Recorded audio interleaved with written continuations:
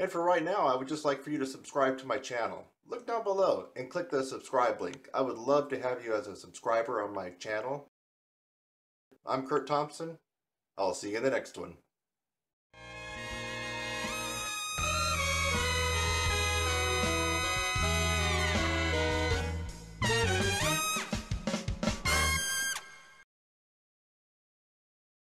Three tips to help you get the pedal C on trumpet, and then pedal C downwards. Pedal C starts off tier 2 pedal tones. Many of you can't even get the pedal C to even begin to get into the tier 2 range of pedal tones. Tier 2 range of pedal tones is the most difficult of all pedal tones, and they are also the pedal tones responsible for really increasing your power and your high range. They tend to have a real raspy, nasally trombone sound, and we do want to play them as loud as we can. So, alright, tip number 1, we're going to cheat. Sometimes cheating helps.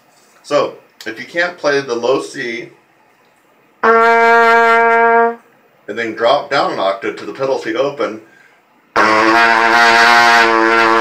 that's actually really, really loud, folks. That's probably about 3 Fs. I can back off a little bit. You can actually cheat and play 1, 2, and 3 for the pedal C. Now, what happens when you play 1, 2, and C? You'll notice that the quality of tone and timbre changes to that of tier 1 pedal tones. So, tier 1 pedal tones are medium in difficulty. So, they're not too easy, they're not too hard, they're kind of right in between. By adding 1, 2, and 3, you now bump the pedal C back up into tier 1. It'll be a little bit easier for you, but at least you're still getting it. Now listen to the difference. Low C. Now I'm going to cheat and play 1, 2, and 3 for the pedal. Sounds pretty, right? Compared to... That's the real pedal tone. Okay, so first way to get it is to cheat and to use 1, 2, and 3 to get the pedal tone out. While you're doing that, you could, just for giggles, throw off all 3 valves at once and see where you are at and trying to get a piece of that pedal C. Watch. Now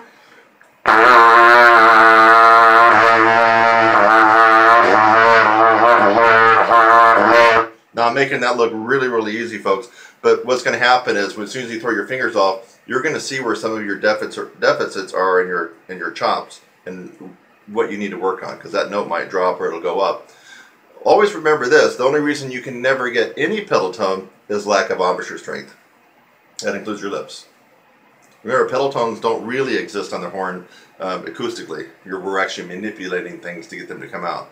So never come up with an excuse of why you can't play the pedal tones, the horn or the mouthpiece or whatever. It's always due to a lack of embouchure strength. If you can't go through all at least 4 tiers of the pedal tones, all of them, it's due to a lack of strength here and also your lips. So that's something to keep in mind. Okay, the second tip now, to be able to help you reach that pedal C, is, for many people, they describe the pedal C as a note that's not on the horn, that they can never get. It doesn't exist. It's just not there. Remember, the only reason it's not there is because you don't have enough strength here. That's simply the answer. So, okay, what can we do for our second tip to get into the pedal C? Do the scoop method. A lot of times, intermediate and advanced players will try to get the pedal C to come out, but they'll come in around an A or B flat. It comes out something like this.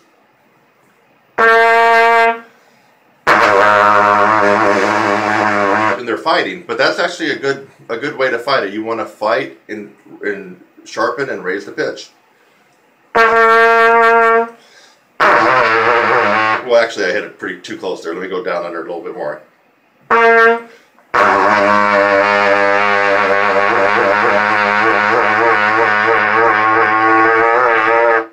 See how I did that? We're scooping into it.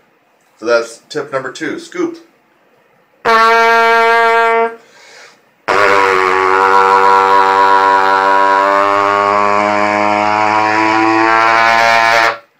Okay, again, I'm making that look quite easy. You won't likely be able to do that right when you first try it. But listen, How did I get to do it? By practicing. I practiced until my lips were falling off to get these pedal tones a long time ago. You got to practice it. You'll increase the strength and you'll get it to come out. The third way, now this is a little bit more of an advanced technique, so you should already be familiar with tongue arch. And so tongue arch is what we use normally when we ascend and we want to get above the staff and keep going higher. We're also using it when we're doing our shakes and our lip trills, right? You can actually employ the tongue arch in the tier 2 pedal tone range because tier 2 pedal tones are almost a substitute or kissing cousin for practicing in the upper register. Okay, yeah, so the third way and tip for getting your first pedal C, or at least pushing that direction, is use a tongue arch, as I already mentioned before. You start off with the low C positioning, which is a drop jaw, a little bit wider aperture, and your tongue's flat in your mouth like you're saying ah. You got an egg in your mouth. Just a little bit of exaggeration.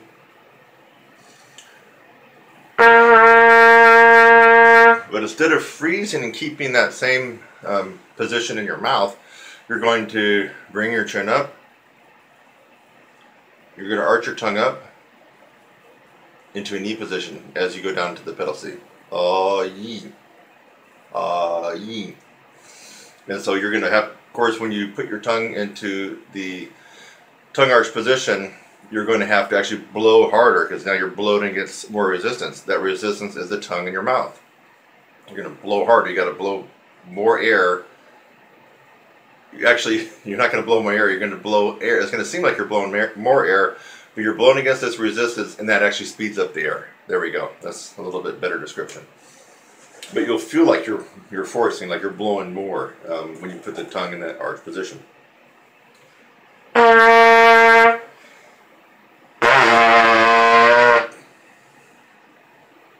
have my tongue right curled up as much as I could, arched as much as I could to get that pedal C out. I can still do it low. It's harder, it's less efficient.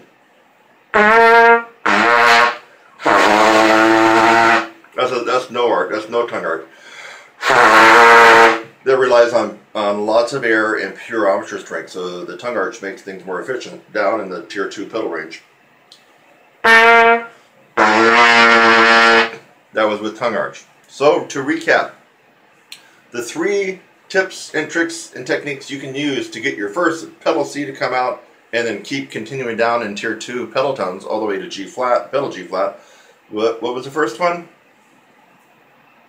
What, you don't remember? Cheating. Cheating's number 1. The second one is doing the what? I think someone got it. You know, it's like those Fritos. Ah, you got it. Scoops. You seen those Frito scoops? Yes. Scoop. Got to scoop the note.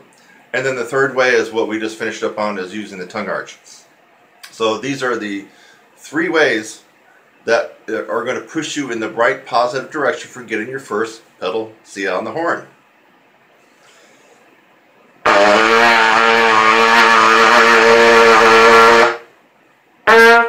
Yes.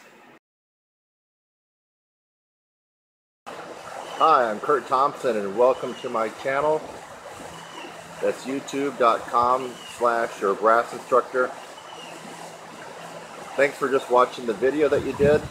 Maybe it's the first one that you've watched, or maybe you've watched tons of my videos. In fact, as of June 2016, as a brass player and trumpet player, I have the most tutorials free on the planet.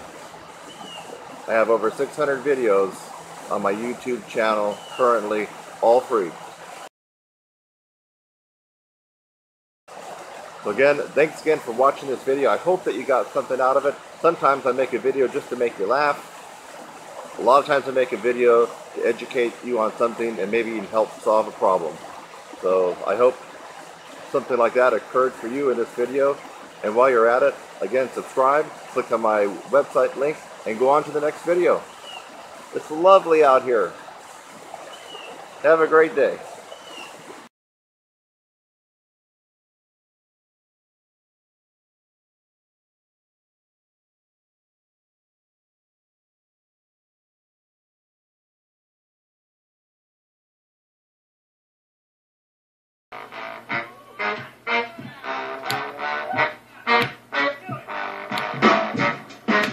Hey, I'm Kurt Thompson, and you're at Your Brass Instructor.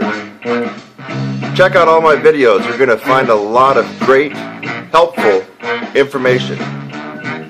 My main niche is upper register, high range, power, and endurance. And that's what the focus is on here at Your Brass Instructor. Incredibly, I have reduced my 16-week course instant download to below $200. You can't beat it. It's like a month of lessons, but a semester-long course that will change your life. Don't take my word for it. Go through my channel and watch the hundreds of reviews of people who have graduated from this course. You can't miss it. And like I've been saying, would you trade $200 to add 4 notes to your range? Of course you would.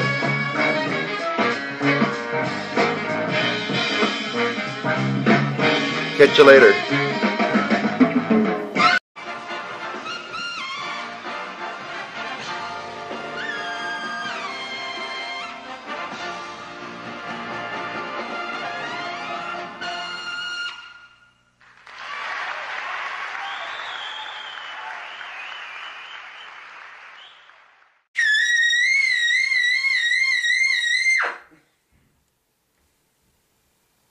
You are looking at a book that you should be very familiar with. It's the red Dr. Charles Colin Advanced Lip Flexibilities for a Trumpet, volumes 1, 2, and 3. In my opinion, as an advanced trumpet player, as a semi-pro player, as a professional, you should have already gone through most of this book. Now, not everybody can get to the back of the book, but you should try, definitely. You should know this book pretty much inside and out. You should have mastered it as much as you can. And if you tell me that you did, I don't even need to hear you play it. I know that you're probably a pretty good player. If you have no clue what this book is all about, and you've never gone through it, my guess is that you still have a lot of work left to do on the trumpet. But we're talking about starting at the very end of this book today, not the beginning. It's not a beginning or intermediate lesson. We're going to turn to the very back of the book, which is the last section in the book. It's like page 79. It's section 8C to A above high C. And a lot of people try to get through the book. Some people actually arrive at the end of the book and finish that last one, maybe just barely, or maybe they can actually finish it and then they think they're done and they've arrived. But no, that's not the case. So we have some things that are out of the scope of this book and many other methods as far as upper register that you can keep pursuing to develop yourself into the best that you can be.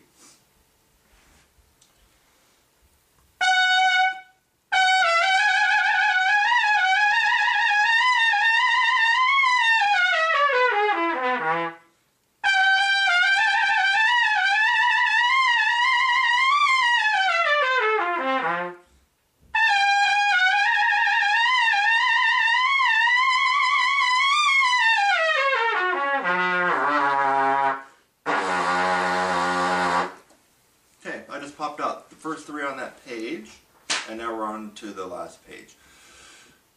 I'm not going to go through all of the rest of these just for time's sake, because my important message to you is what we're going to do after that. So let's do maybe 1 or 2 more of these, and I have my own way of doing it. I realize that some of you guys may start and hold that in the first note as indicated with a fermata. You may go to the other notes and hold those longer, but not me. I have my own way that I've been doing it for years, and so I'm just going to do it how I do it. It works best for me. I do throw in some extra notes at the end. I throw in some pedal tones just because even though you're doing lip flexibility studies and the name flexibility implies some flexibility in your lips, well, you do a lot of these and your lips actually start to stiffen up if you do too many. And you have to do too many on a regular basis, not every day, but to be able to build. To maintain you don't, but to build you have to kind of overdo it so you get stronger. So I'm going to pick another one. Let's go to 24E, and that starts on high C. First valve.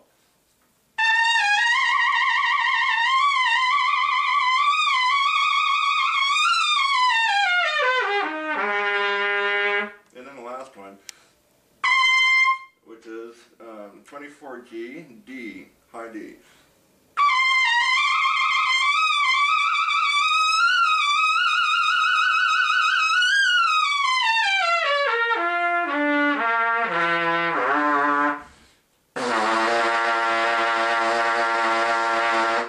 Okay, so now you've just finished the book. Think that you're done, and maybe you're going to go back and dibble dabble through the book. But that's not going to get you anywhere because you've actually done the hardest one in the book. So if you kind of work your way backwards just for maintenance, you're just going to maintain what you got, and you're not going to get any better. Your range is not really going to improve. You might improve your endurance a little bit, but that's about it. So where do we continue on this exercise? We continue with E flat. And you start off with 2 and 3. So you got E flat, 2 and 3 up there after the D. That's where it continues. The same format.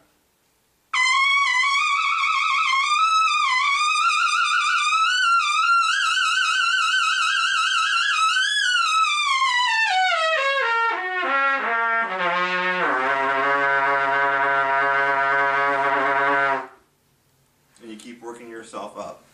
Now I'm not going to go through each one, but for me, I actually go up to double G. So that was E flat. So I do E flat, I'd rest a little bit, E, rest, F sharp, and then I'd hit the double G. When you do that last one on double G, you're actually getting up to like a triple D, or some people might call it a double D. Anyway, you're above super C that way. That's usually where I stop for my maintenance right now. If I'm really preparing for a show, or if I'm really trying to build, I will actually force out some more lip trill studies above that one. And there you start approaching the triple C when you do that. And it's good for you if you really have some stuff that's going to be challenging you. So I'm going to do maybe 2 more. So we just did E flat, and then you would go to E, 1 and 2, F first, F sharp second, and then G is about usually where I end up on a regular basis. So we'll go to F.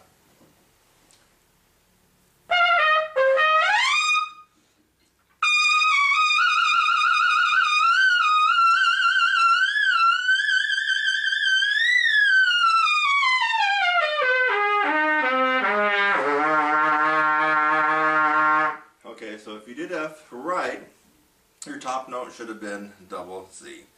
So the last one would be G. Let's just pretend that you did F sharp, which I didn't do, but you're going to do F sharp, take a break, and then you're going to start on double G, and your top note should be the D above that.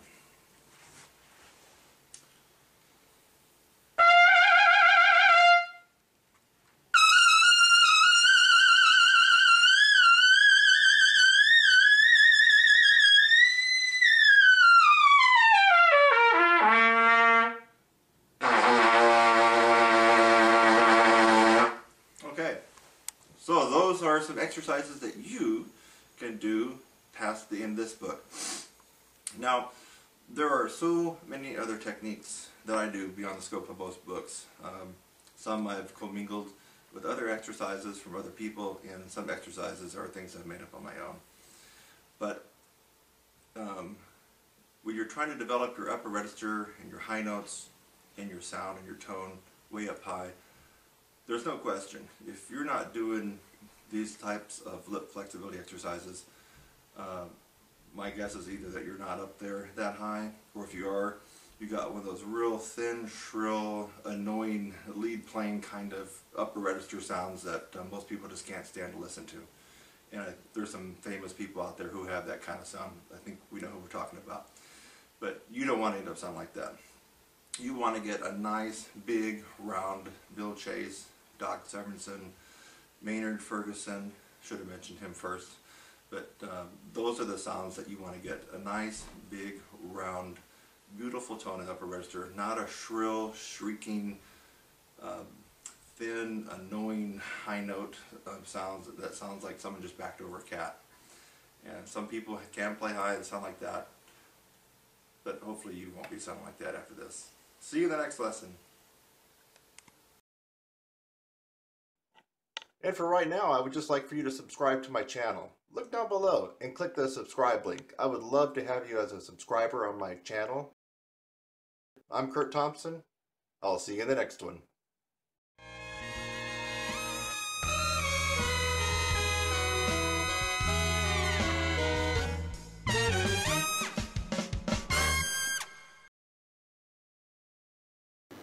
Hey, I'm here going to talk about tongue arch a little bit.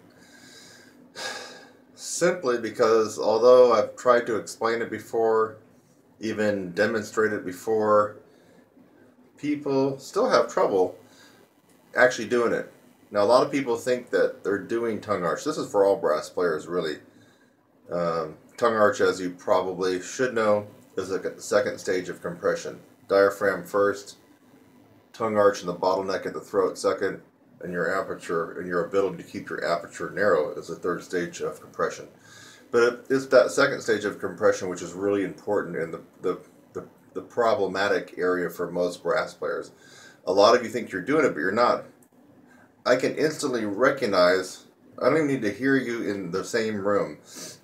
And that's why I'm so effective teaching on phone and by Skype. I can hear when someone is not doing tongue arch because they have this strained, forced sound that does not come with a tongue arch. It comes when you're not doing the tongue arch. You got the tongue arch, it's free and it's effortless. You can just tell there's a different kind of quality to the sound. I'm going to try to get down and dirty in my mouth. I think you can see it. It's not going to be pleasant. But some of you got to realize what's going on. When I talk about roll in and roll out, a lot of people don't get that. I'm not sure why that is. So first off, you need to understand the concept of roll out and roll in. Roll out, roll in. Okay? When you are going higher, eventually, when you really get an expertise at the upper register, you can do both of this in real time. And you can do it in the form of a glissando. Here's like low A. I'm not warmed up, folks, so pardon me here. Look at, that's kind of a roll out, isn't it?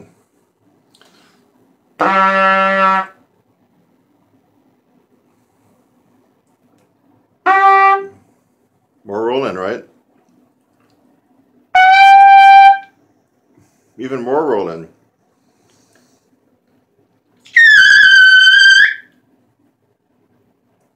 Awesome roll in, okay? So I went from here. Sorry, it's flat. Not much roll in.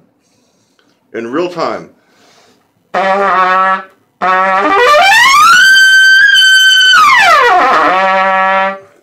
little bit sloppy. That's real-time rolling, folks. To be able to do what I just did, you have to be able to roll your lips in and roll them out in real time. Now, for those of you who haven't graduated to that level, and actually it's very, very difficult. I have to say that I don't meet too many people that can do that. It's just difficult. So your second best way to do it would be to already have the roll in place. Okay? So when you're wanting to play higher, or if you have to start a higher passage, you need to already be rolled in. You can't start above the staff with a roll out. It's just going to have that strain sound. Even with my tongue arch. Let's roll out.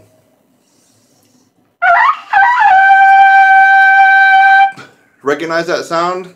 I certainly do. Because I hear it in a lot of people that I teach. And most of the time when they get done with me, they don't make that sound anymore. Because they've learned proper tongue arch and roll in. So you can't start a passage. Let's go back real quick. Ultimately, you want to be able to do what I just did. Roll in and roll out in real time. Okay? That's ultimately. But during the interim, while you're still getting this down, you at least got to roll in when you're starting a higher passage. So you can't start above the staff with the roll out.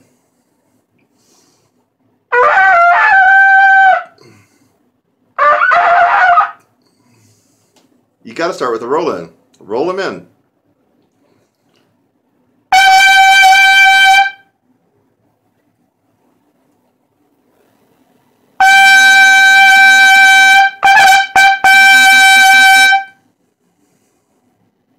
Rolling.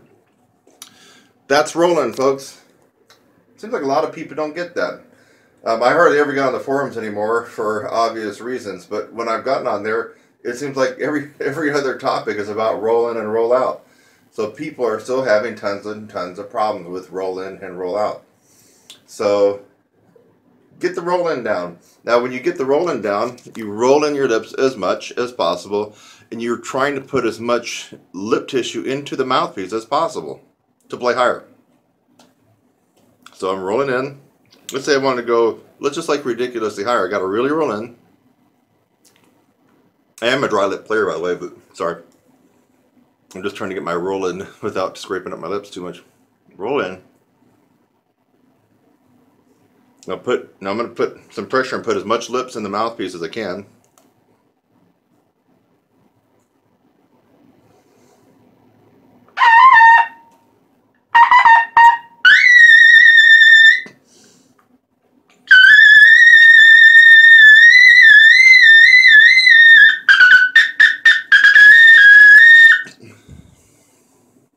Actually, that wasn't too horribly difficult for me. I'm not really warmed up. It's almost impossible to play too low, or even low at all, with the roll-in as extreme as I was doing. Watch. I mean, even that high C felt low to me. So roll-in extreme.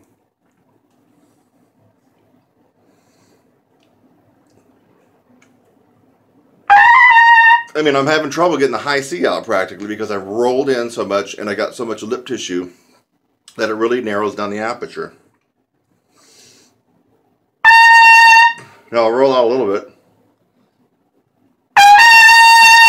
bit more.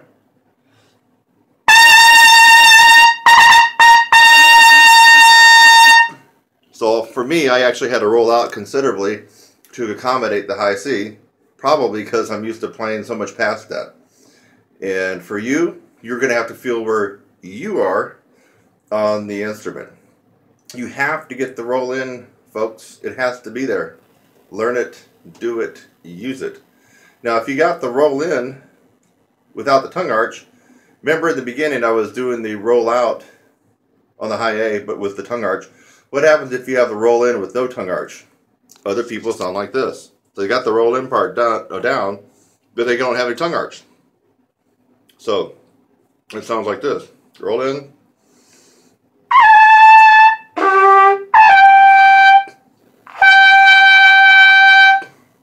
Roll in.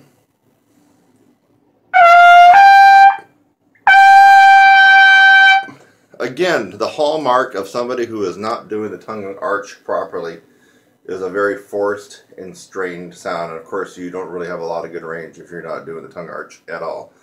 So, hope you recognize that sound. If you hear that in your own sound, you need to start paying attention here and get with the program. Get that tongue arch down, get the roll in. So, roll in, but no tongue arch. Listen to the difference when I go higher. Okay, roll in, drop my tongue.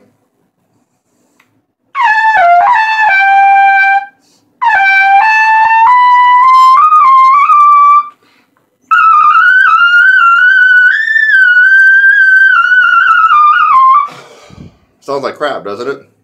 It's got that forced, strained, quivering, wavering tone that people get when they're not using tongue arch. So put the tongue arch back on, and I don't know if you can tell this, but I'm one-arming this myself, which is not easy to play and do this at the same time. So I'm actually holding the camera. With tongue arch.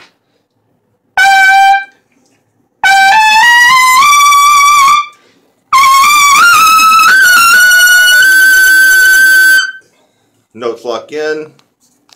In fact, that almost hurt my ears, folks. That was louder than, okay? Wow. So, and I was one-arm banded on that double A scale, right? So now let's go back to what's going on inside your mouth. Low C positioning. Ah. Ah. There you go. You can see my tongue. Ah. So for low C. Ah. I'm going to freeze my tongue when I get done playing with no tongue arch. Low C. Notice there's hardly any roll in. It's just more of a roll out.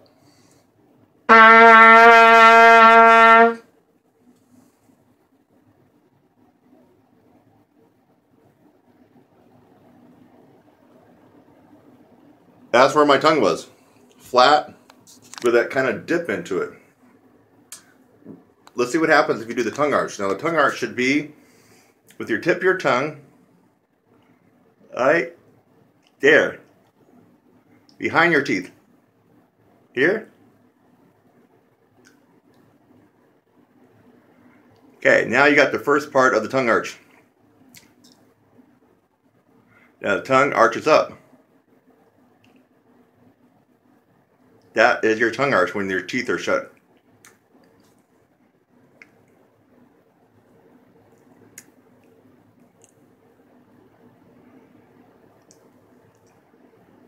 Okay? That's not here. Some people are doing all kinds of wacky crap and it's not going to help you. In fact, I don't even know how some people can do it. Your tongue arch is not just arching up like that. I don't even know how you can play if you're doing that, but some people are arching it up, but they still sound pretty bad. And the reason is you have to have your tongue anchored. The tongue can be anchored at the top of the bottom teeth. Here's the bottom teeth, obviously, near the top. Right there. Or down lower. I'm right down almost at the gum line.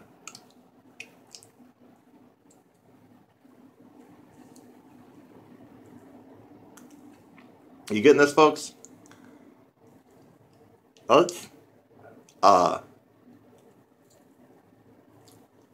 Why are we doing this? Because no air is coming around the sides of your tongue. Only the air can come up and over the tongue and come down and come out your aperture.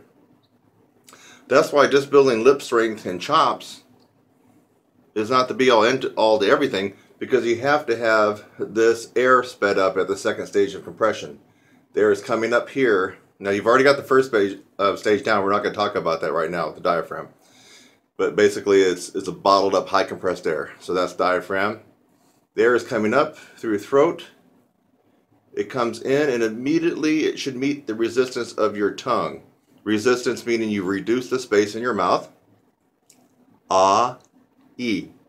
Now it has to travel up and down. When it comes down right there. It comes out your aperture. You got to get that, folks. If you don't get that, you can actually go through my 4-month program and build up chops of steel, and yes, have gain in range and endurance, but you haven't hit that sweet spot. You're still going to be struggling with mouthpiece pressure, even though you have strengthened all this up. You have strengthened up a lot of things during my course, or if you take somebody else's course. But if you don't get the tongue arch, you're really missing that sweet spot that a lot of people that excel in the upper register are enjoying. It just makes life a lot easier and more efficient. So you got to get that down. You need to invest whatever time it takes for you to get the feel down for yourself. Ah. That's low C for me. Ah. Ah. Ah. Ah. Ah.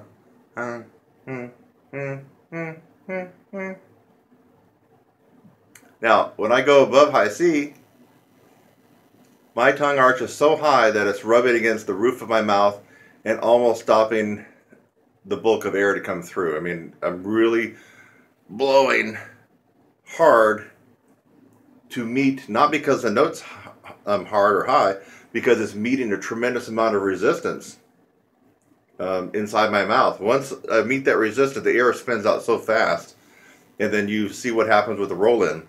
Everything links and syncs up to be able to get those high notes out with the least amount of effort and the most amount of efficiency.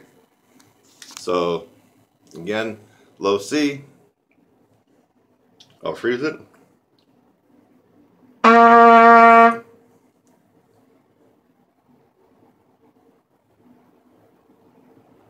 That's where my tongue was, and you saw where my lips were, pretty much a rollout.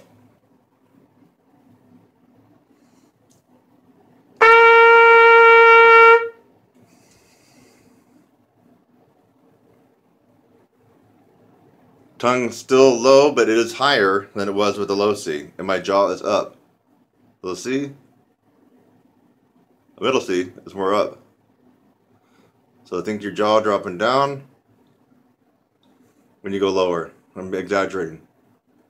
And it goes up as high as you can get it when you're really going into the upper register and the extreme upper register. So high C.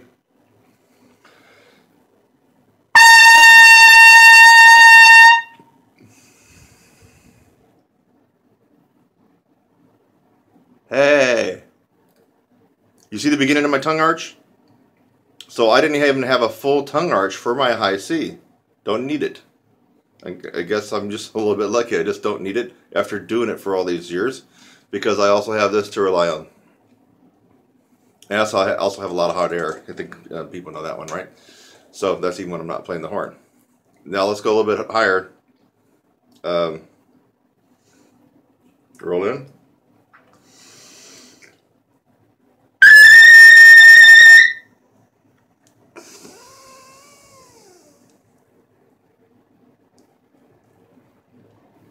Oh yeah, tongue arch was up there, way up there, and almost probably at the max, but not quite, because my max starts to get, my tongue really, I can feel the brunt impact of it when, for me, when I'm going to my highest notes.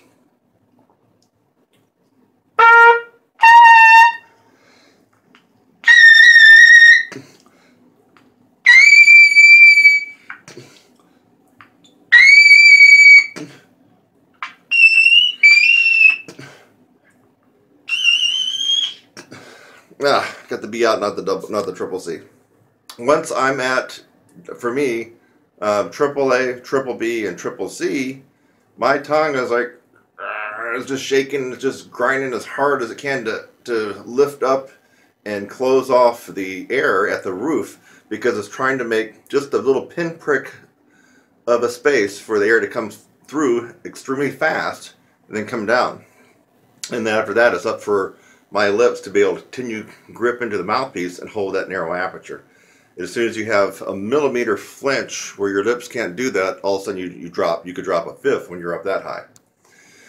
So I hope this video helped explain what most of you think you are doing, but you're not.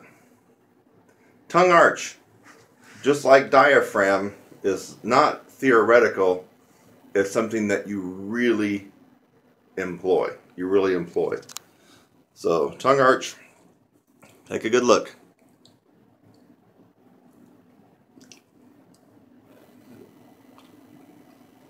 Roll in.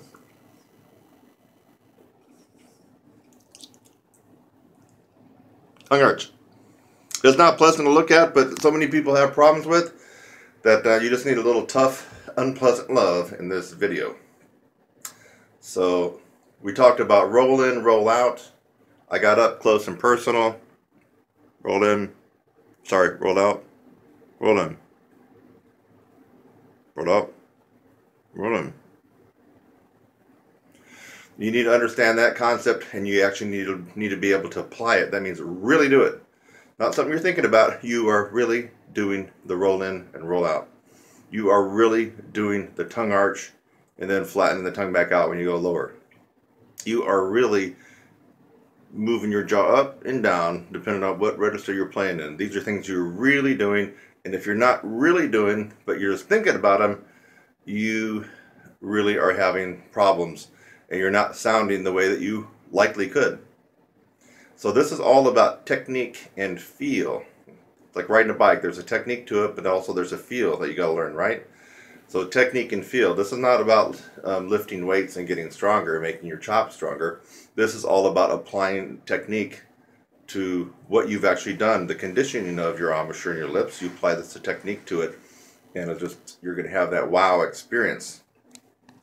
So now, for those of you who thought that you could just watch this video and sail on into the silvery seas with no more problems, no. Upper register and endurance is the most challenging technique on the instrument, bar none. Bar none.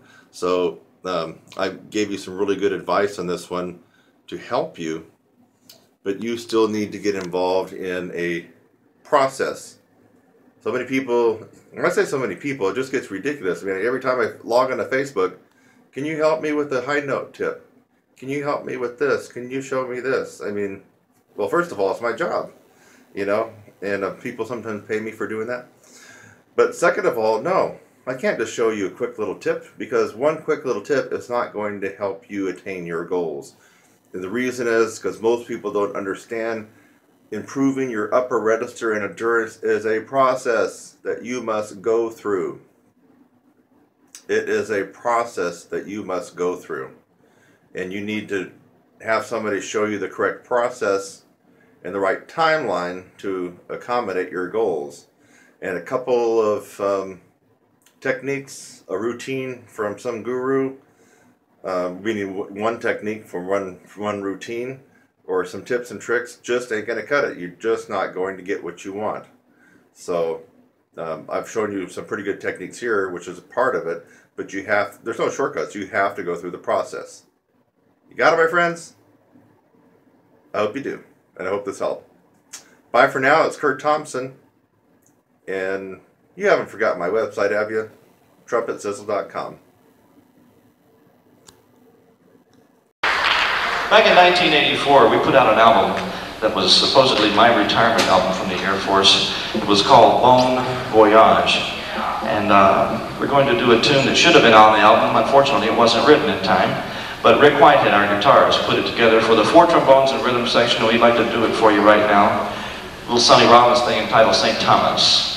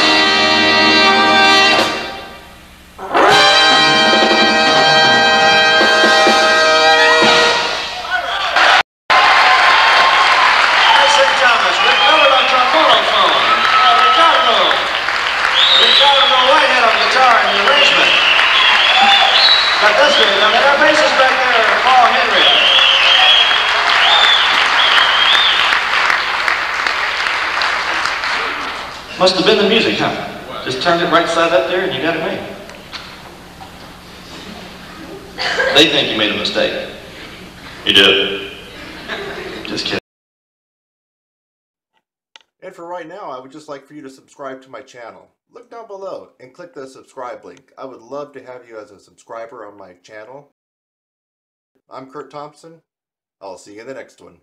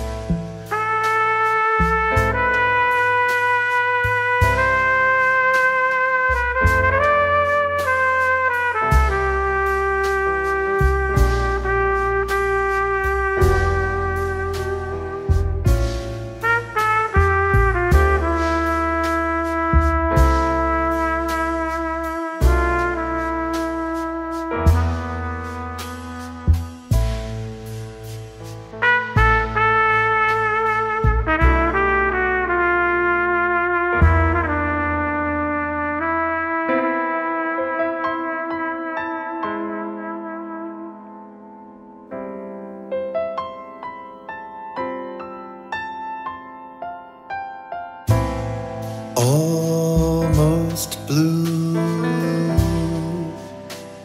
almost doing things we used to do.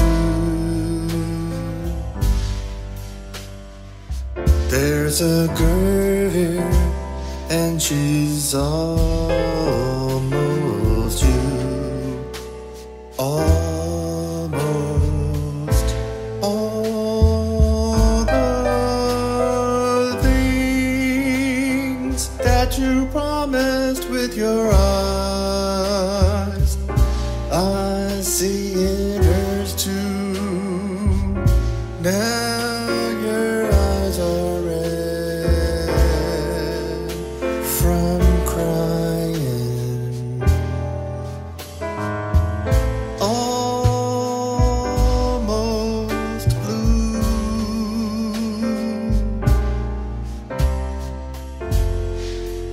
Flirting with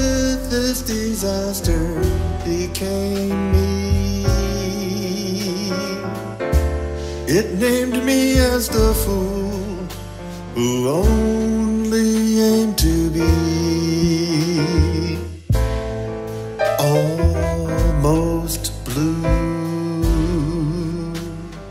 almost touching it will always do. There's a part of me that's always true, always. All the things that you promised with your eyes, I see in hers too. Now your eyes are red from crying.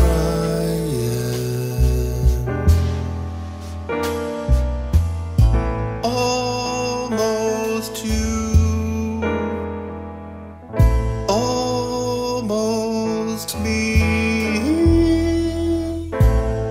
almost blue.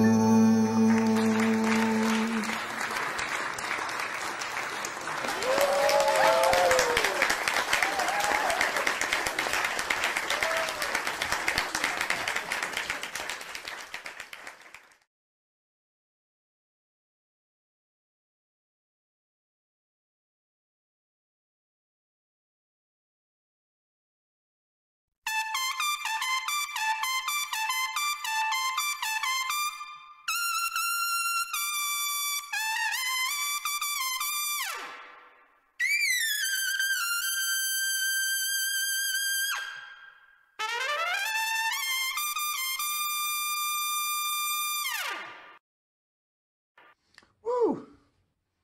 Look at those chops, baby. That's what happens when you grind out some super duper power high notes. Hey, this is not a mystery.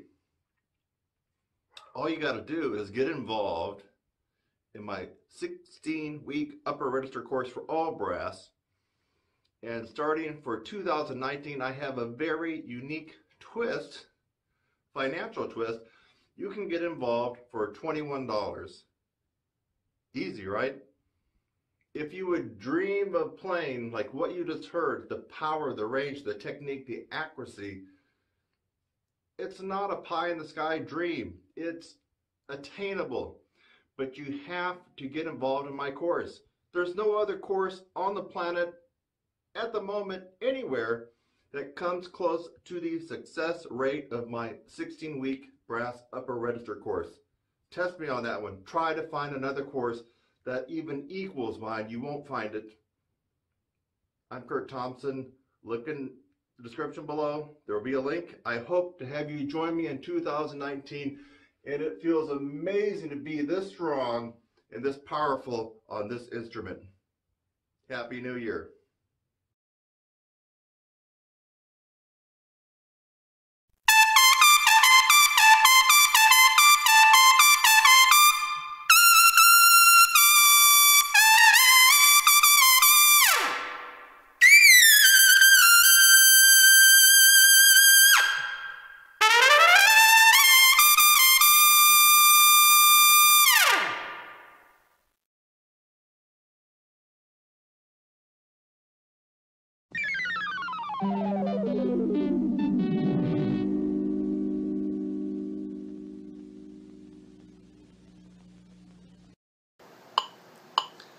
Okay, we're going to do a little bit of flexibility stuff out of the Arvin. This is number 30, page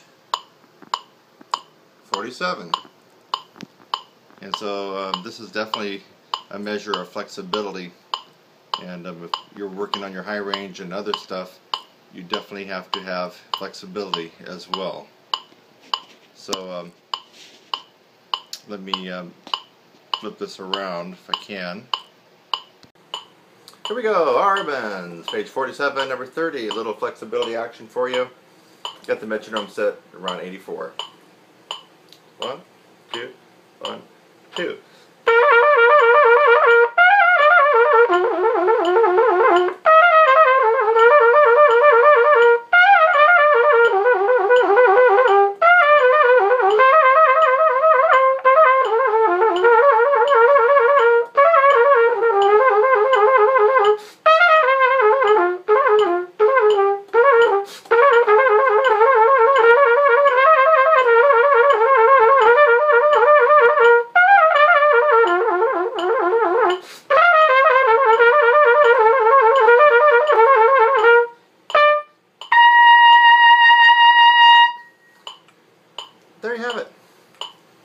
Okay, I got one of these Bach visualizers. It's kind of in conjunction with that clear mouthpiece that I just used. I never have really fooled with micromanaging and overanalyzing my embouchure and what it looks like, the mouthpiece, but I've had a lot of requests, especially over the last couple of years, and so what the heck. This is the Bach 1.5C, I do believe. I just ordered it. And it's the visualizer. And you know, I'm not really big on these bigger mouthpieces for what I do. If I was a symphony player 100% of the time, then of course I would have to be very selective on what I'm playing on, and this might be included. But we can start off with something. I'm going to put it up.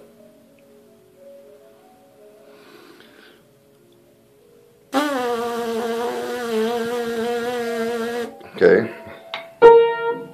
Go up a little bit more.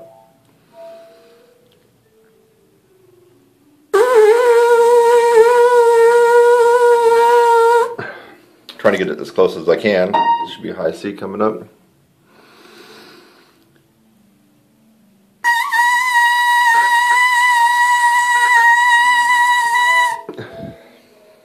And let's see if we can scoop it up another octave.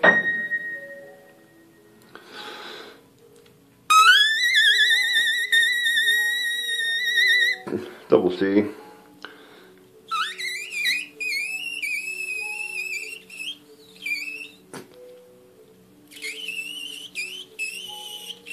Almost trying to get the triple G to come out.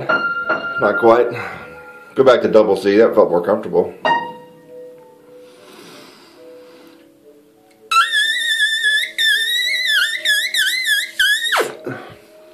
Okay. Now let's drop it down lower. Yeah, even lower than that. I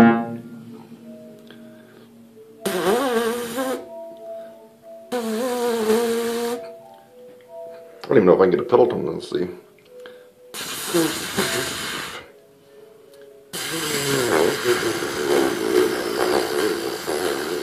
I skipped a whole tier, went down to the 4th tier, and it didn't even sound that good. So anyway, I don't see myself using this as a tool for anything that I would use to enhance my playing, but it is kind of interesting to look at maybe where my lips are, what happens when I get ready to set up. Well, let's kind of have a diagonal look. I don't know if you noticed that. So I'm here, but when I really set up, there's kind of a diagonal movement here. I don't know if you saw that.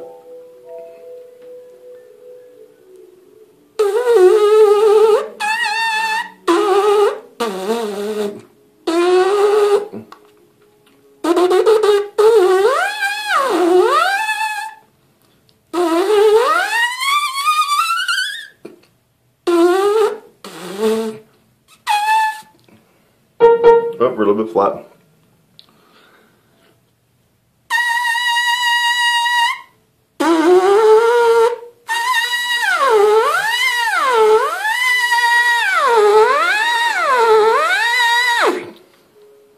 So you want to get that up an octave.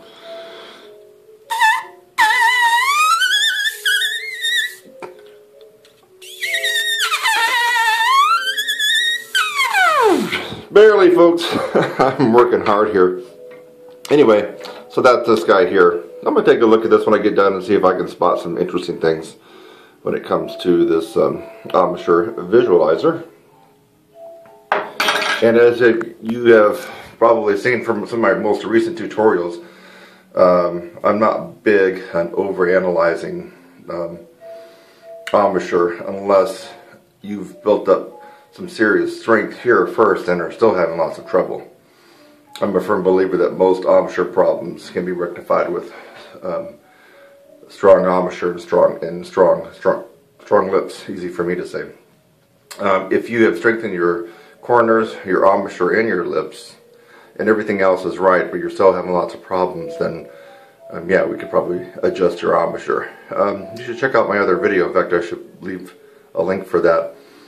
I'm just basically hitting the embouchure from every possible angle and level that you can. And anyway, I'll put a link in this description here below. So that is the Embouchure Visualizer. Doesn't really float my boat that much, but some people get all excited about it. So I put it up there if people want to just take a gander. I'll see you next time. Bye-bye. And for right now, I would just like for you to subscribe to my channel. Look down below and click the subscribe link. I would love to have you as a subscriber on my channel. I'm Kurt Thompson. I'll see you in the next one.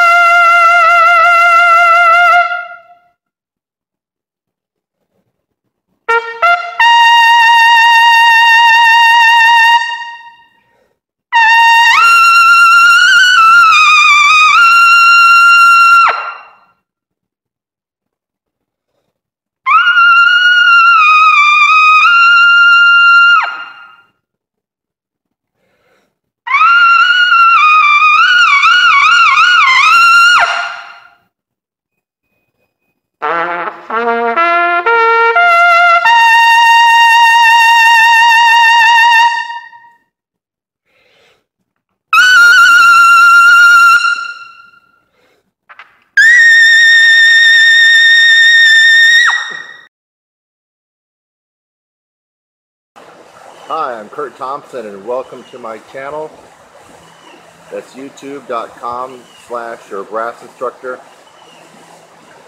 Thanks for just watching the video that you did. Maybe it's the first one that you've watched, or maybe you've watched tons of my videos. In fact, as of June 2016, as a brass player and trumpet player, I have the most tutorials free on the planet. I have over 600 videos on my YouTube channel currently, all free.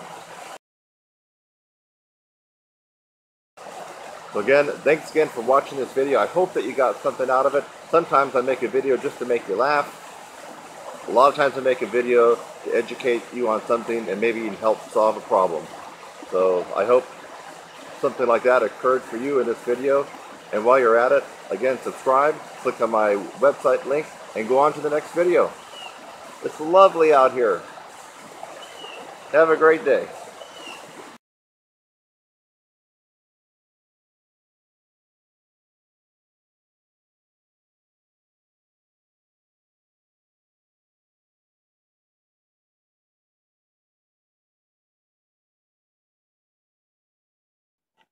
And for right now, I would just like for you to subscribe to my channel. Look down below and click the subscribe link. I would love to have you as a subscriber on my channel. I'm Kurt Thompson. I'll see you in the next one.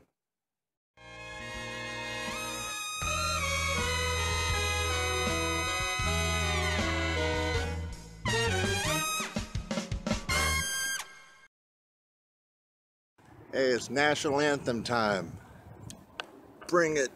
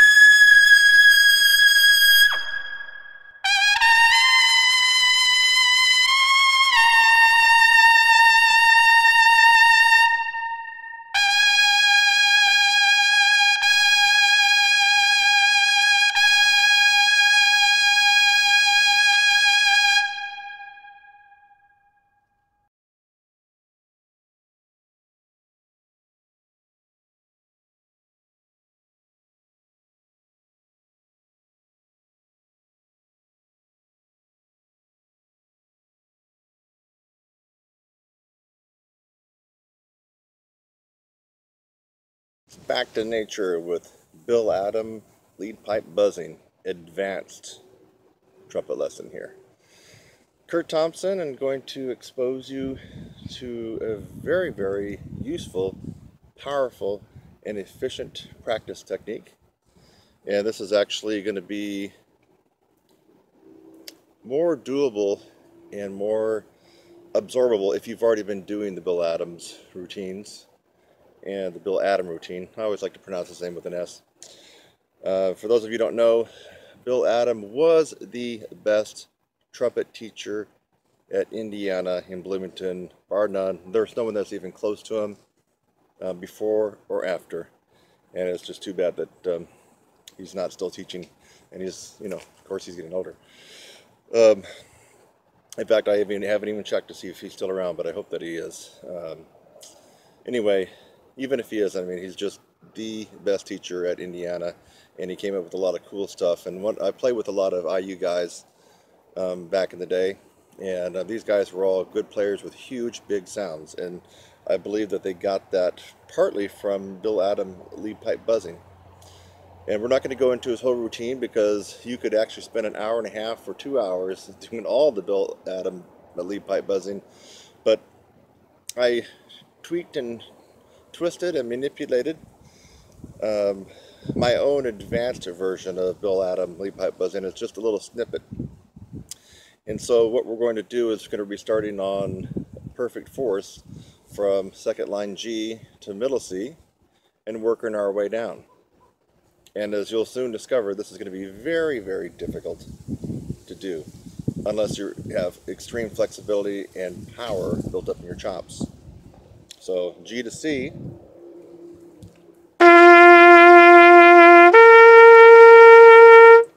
Okay, a little flat. Now I'm pulling out the lead pipe, or the tuning slide, so I'll be blowing just through the lead pipe. The same thing.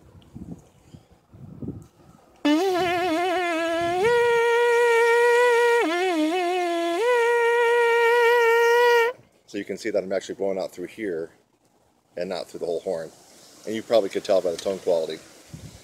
Okay, let's work our way down. Now, most of you probably can get that one. That was G to C. How about F sharp to B?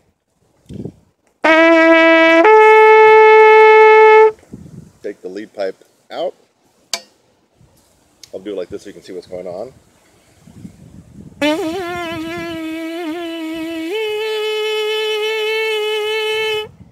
Okay. You probably are noticing it's getting extremely hard, and it's going to get about impossible in the next one or two for you. So it's going to feel that way. So F and B flat.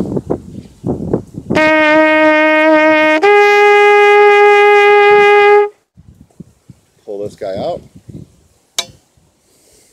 F to B flat.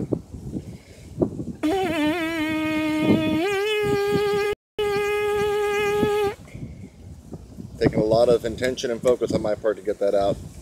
And now we're going to go to a little fly on my lead pipe. Now we're going to go to E to A. So 1 and 2, bottom of the staff, E to A.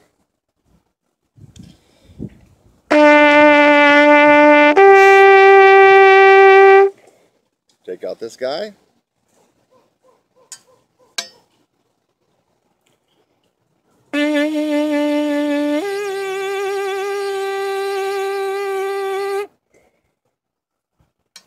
For many of you, that would have been almost impossible. I thought I heard a monkey over there in the trees. You hear that? It is back to nature time with Kurt Thompson, but I didn't know that we got monkey in the trees and chimpanzees. But anyway, if I don't make it, there he goes again. If I don't make it through this video, you'll know what happened to me. I got taken out by a monkey or chimpanzees. Okay, now it's going to get really hard. In fact, this gets hard for me. E flat to A flat.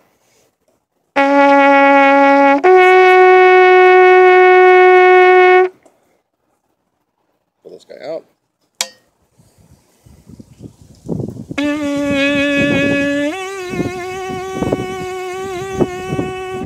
Boom, center that note. And the last one that we will do will be D to G.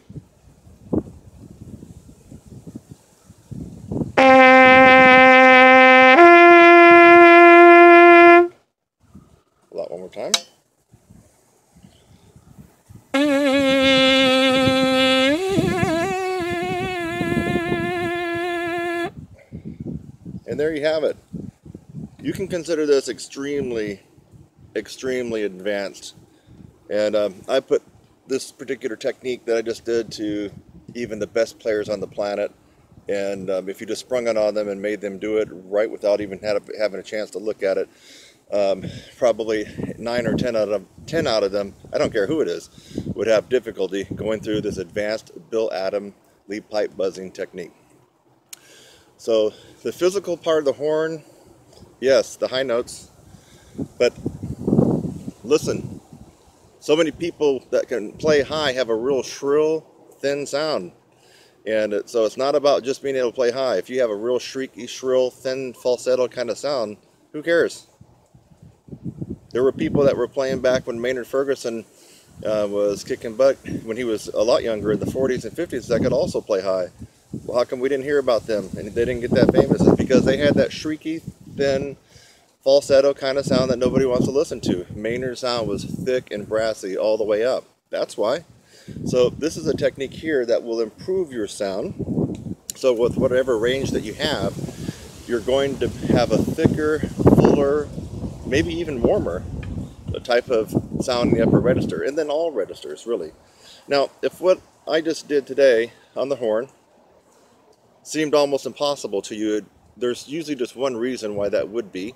It's simply a lack of embouchure strength. Not really talent here. Lack of embouchure strength. So you don't need to feel like you don't have the talent. You actually got what it takes, but you have to have someone show you the right way to do it in the most efficient way to do it. So if I perked up your interest and you'd like to learn more about the stuff that I do, which for the last 9 years in my online programs, is it 9 years? Sorry, 7 years, has been truly effective for just about anybody that has gone through my courses. It's not a walk in the park. You will pay your dues, you will invest time, and you will invest money. And it will take some hard work and effort, but the results are pretty amazing.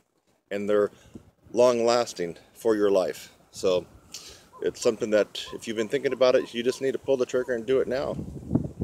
Take care of this, get it handled. I'll see you in the next one.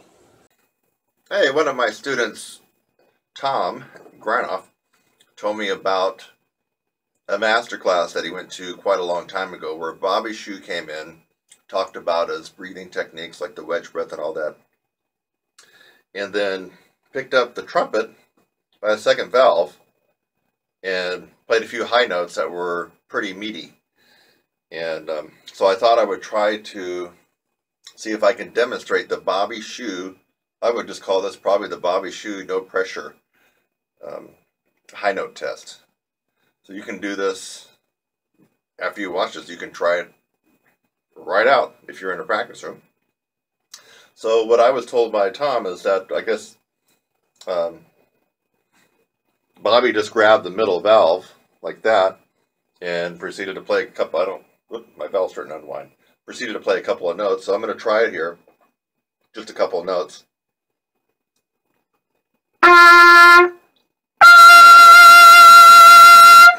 G.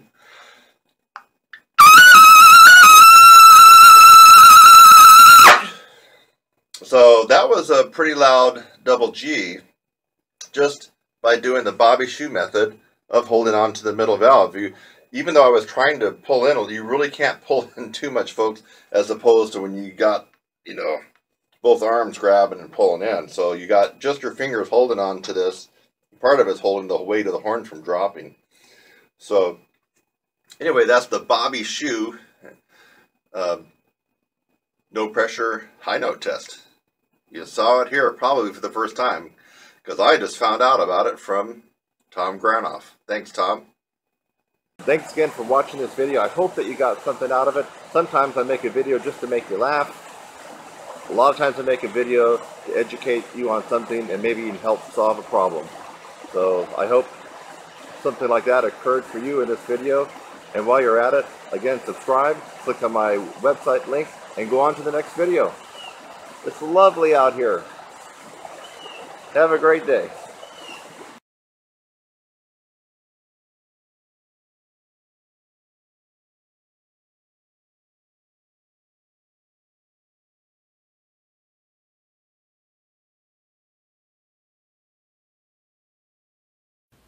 Hey, this will be a discussion about brass embouchure and the differences in embouchure, and how even if you think you might have a bad embouchure, it can be overcome by strengthening your embouchure from all different kinds of directions. And I'm going to play some embouchures that are bad for me, and that typically, for me, I would not be able to play very well using these type of embouchures. Now, one thing to keep in mind, no one embouchure is really bad for an individual.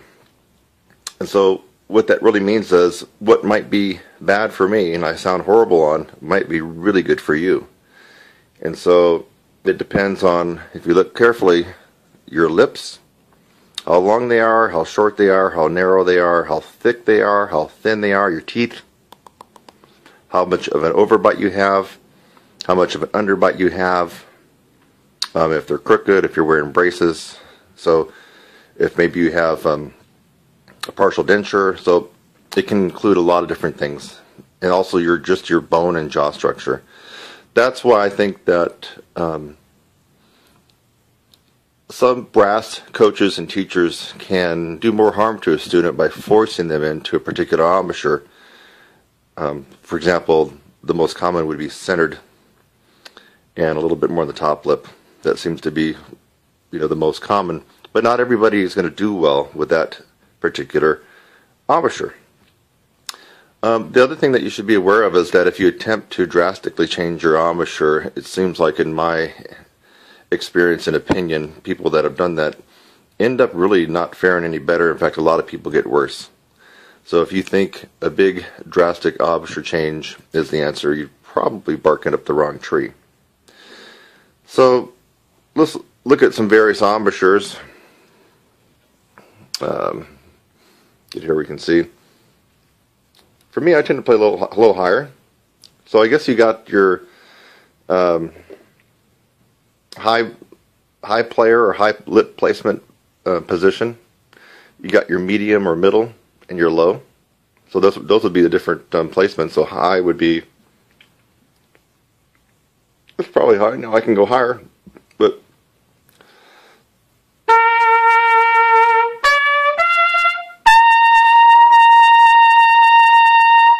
that's probably close to where I normally would play. Now what happens if I wasn't playing that way and I was using an embouchure that was bad for me? Let's try something. Let's drop it way down. So I'm up here. Let's go on way down. Way down. Hear the difference in tone quality?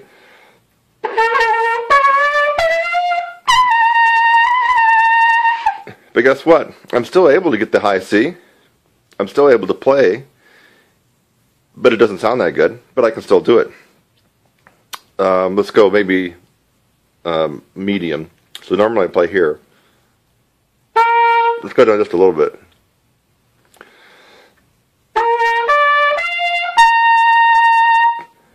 Seemed like it noticeably flat on the high C. I think I was flat on the first one too, but so I'm still able to play. Now I'm gonna be tying this all into a huge point here.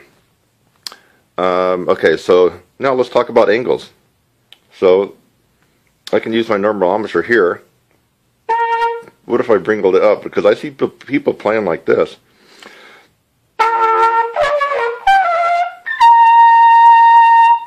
Okay, it had a significant high angle to it. One of the most interesting embouchures I've ever seen is by Stan Mark, the famous lead trumpet player for Maynard Ferguson. I don't know how he can play the way he does. Take a look at it. It's like he puts the trumpet up straight, and then he comes up to the mouthpiece. You really got to watch him do it when he's playing live. It's very interesting. He's got the trumpet here, and then he'll come up. So the trumpet's actually straight out, but he's coming up to this angle.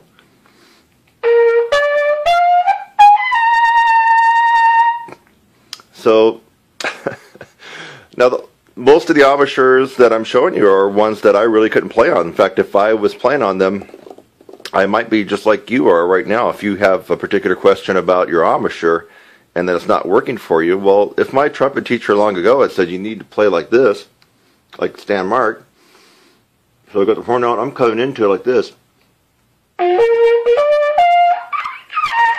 Well, I mean, if I was using that embouchure all along, thinking that was how it was supposed to be, I would be having a lot of trouble, and I would be wanting to look at a video like this to change my embouchure or do something about it. So, okay, so now we had the upper angle like that. Did we do this one yet? Well, I think that's kind of like more like Stan Marks, isn't it? Yeah, it's more of a, he's coming into like that, but you can still go downwards.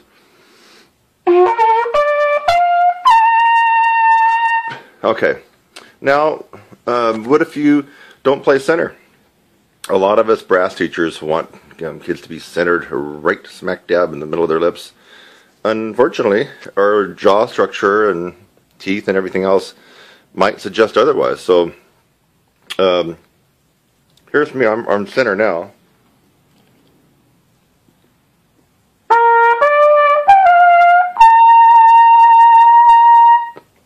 I'm a little bit off center, I guess. It's kind of difficult to do this too while I'm playing, but I wanted to get the camera up close, and so I needed to be holding the camera. Okay, so here's kind of where I normally play.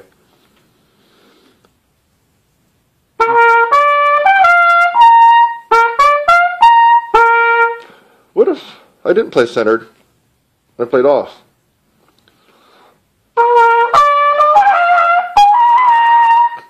I can still get it. It's a little bit crackly. What if I go way over? What if I'm crazy and I go way over here?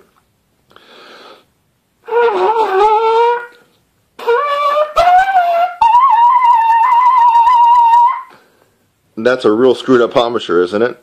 Okay, let me try playing the horn left-handed here and hold the camera this other way.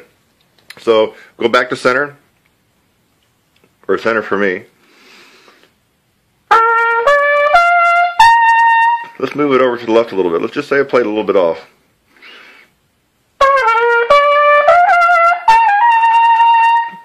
Okay? That's kind of wacky, isn't it? But some people play in all these different positions. Now, no, I've never seen anybody really play out here. But what if we go over here? I'm going to go crazy. Look at that.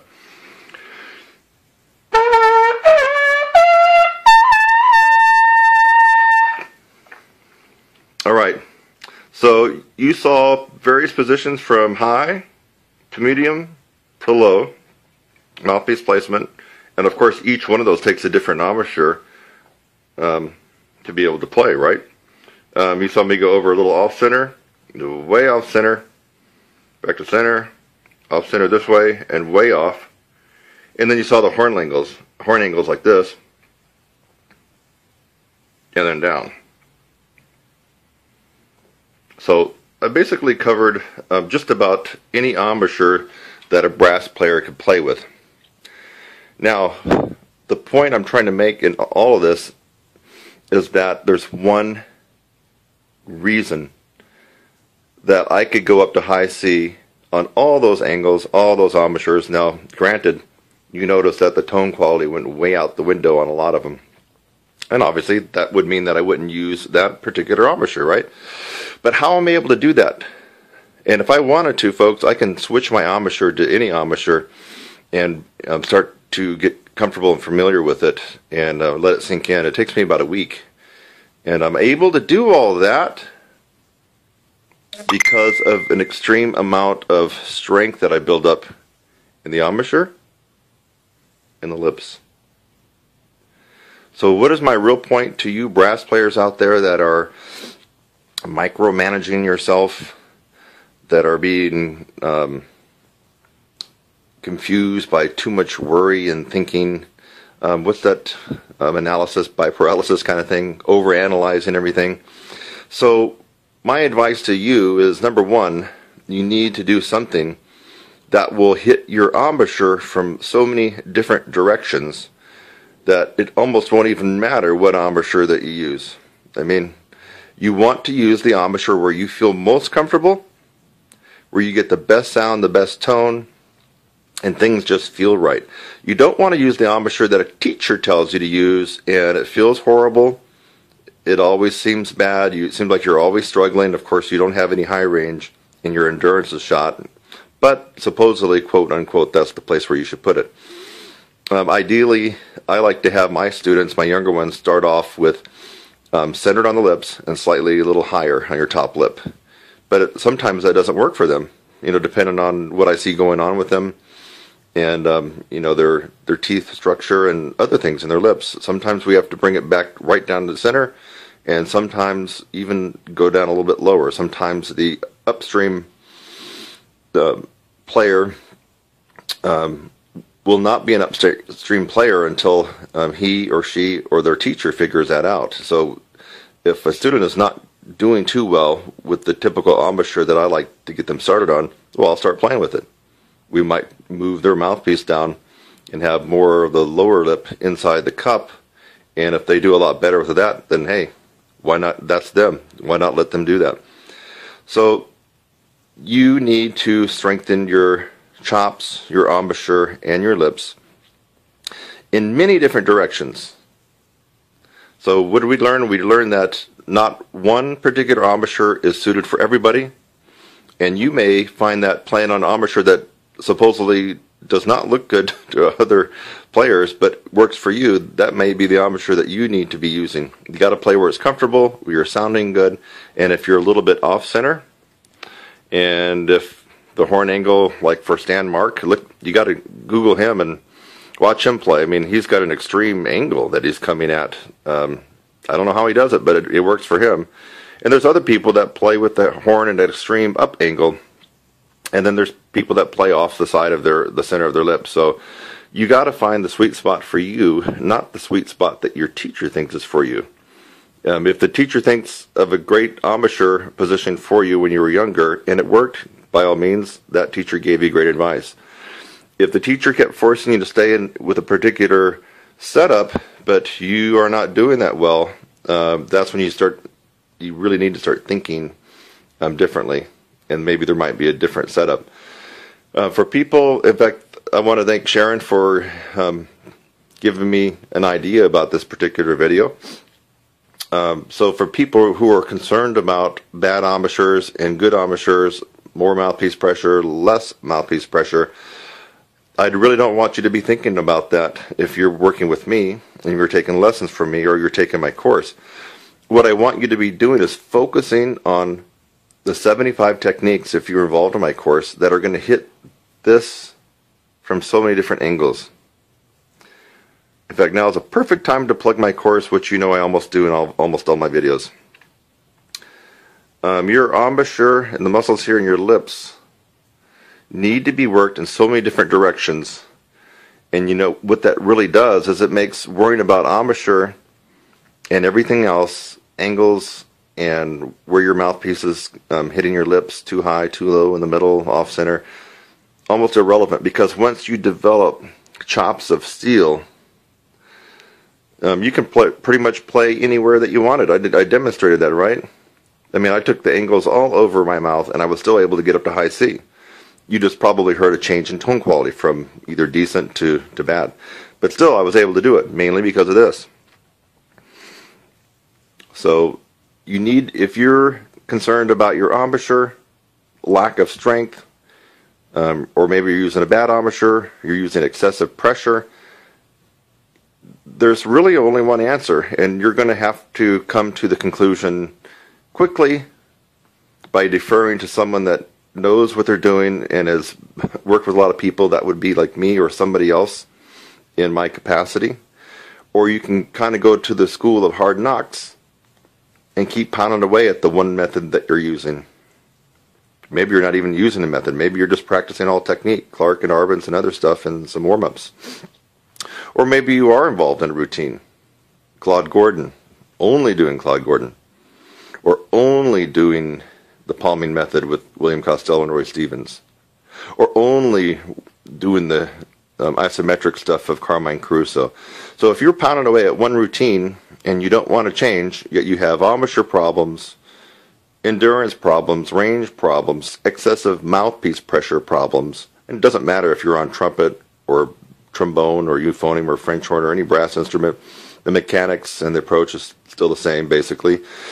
Well, you're going to find out through the school of hard knocks, if you keep insisting on working that one routine for your embouchure development, you're going to find out it doesn't work. It only takes you to a certain amount and you get stuck. So my advice is to go back and rewind this video and watch it again and think to yourself, how is he able to put that mouthpiece in all these wacky positions on his lip, up and down and all around, yet still be able to get a high C out on each one? If the answer comes to you that maybe I might have stumbled onto something that's very successful when it comes to embouchure development, then you really need to look in the item description below this video and go to my homepage, TrumpetSizzle.com. And I'm mainly addressing people that have embouchure problems, that have problems with too much mouthpiece pressure, that maybe play off to the side or too high or too low, or maybe need to experiment. The 75 techniques in my course almost is an auto correction mechanism for minor embouchure problems. In other words, it's hard to go through all 75 techniques and get those down after 4 months and not have had some kind of shift in your embouchure. Your embouchure and your mouthpiece placement will shift during the 4 months. For some, slightly, and for some, noticeably, because you'll need to be able to accommodate those various techniques. And you just can't go through 75 different techniques in 4 months and not have a change take place here. You're going to have the musculature thicken and develop, but you're also going to have a change take place in the embouchure. So, if you don't recognize me by my lips, I'm Kurt Thompson. You may have thought this was somebody else the whole time, but I am Kurt Thompson, and I wanted you to get a close-up of my jaw, my lips, and hopefully got close enough on those different embouchures. So don't let embouchure scare you or wear you down. You focus instead on building embouchure strength from all kinds of angles, and from my point of view, 75 techniques with the different angles that we're going to hit you at in your embouchure is just the holy grail to upper register and endurance improvement. Well, now that you got to know my lips really good and my embouchure, I'll see you in the next one. Take care. Bye-bye. And for right now, I would just like for you to subscribe to my channel. Look down below and click the subscribe link. I would love to have you as a subscriber on my channel. I'm Kurt Thompson. I'll see you in the next one.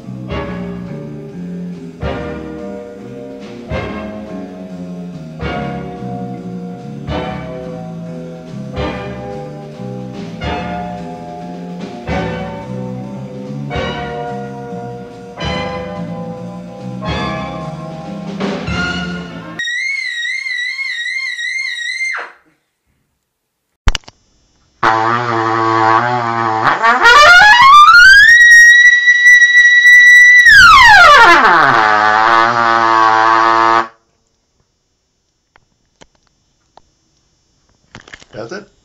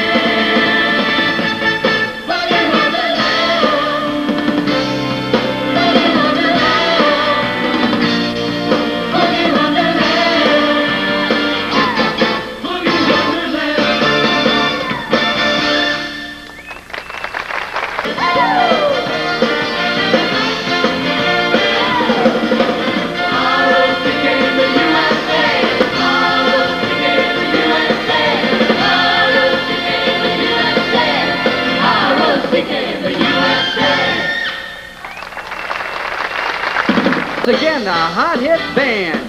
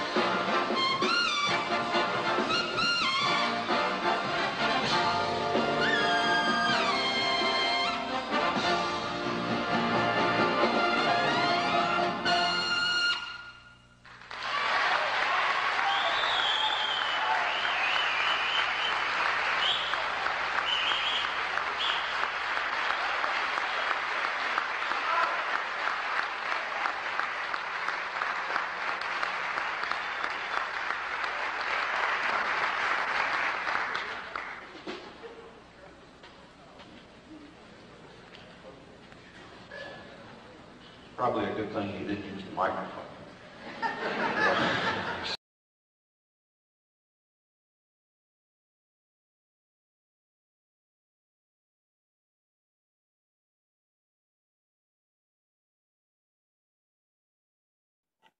And for right now, I would just like for you to subscribe to my channel. Look down below and click the subscribe link. I would love to have you as a subscriber on my channel. I'm Kurt Thompson. I'll see you in the next one.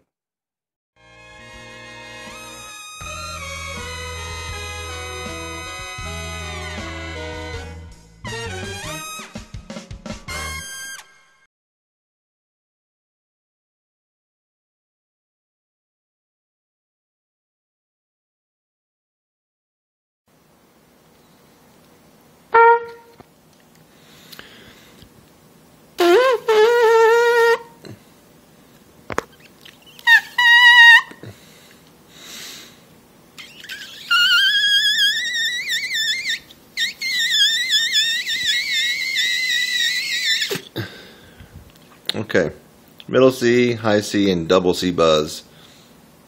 And that's the ultimate test in pure embouchure and lip strength.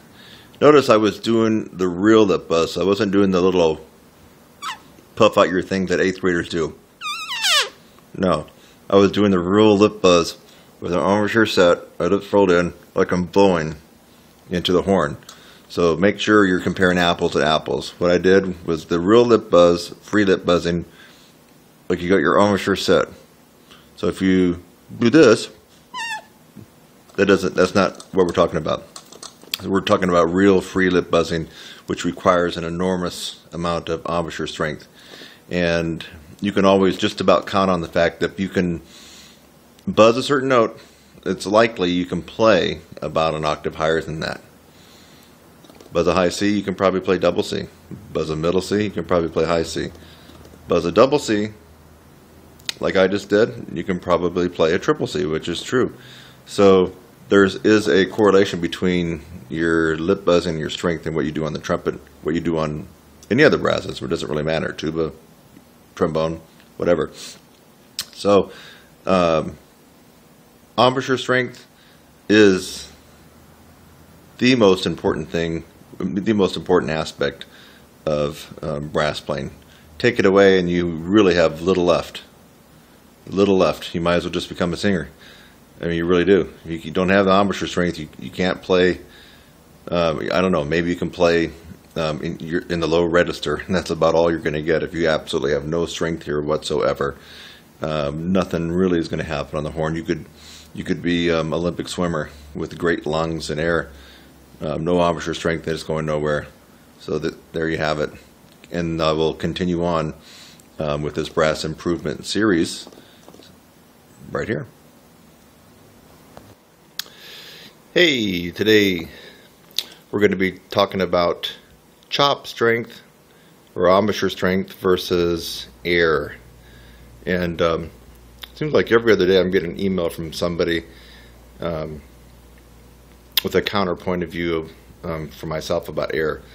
A lot of times you hear me say air is not the main thing that's going to get you your range, and it's not the only thing. And then people think that I don't believe in air at all, and that's not true.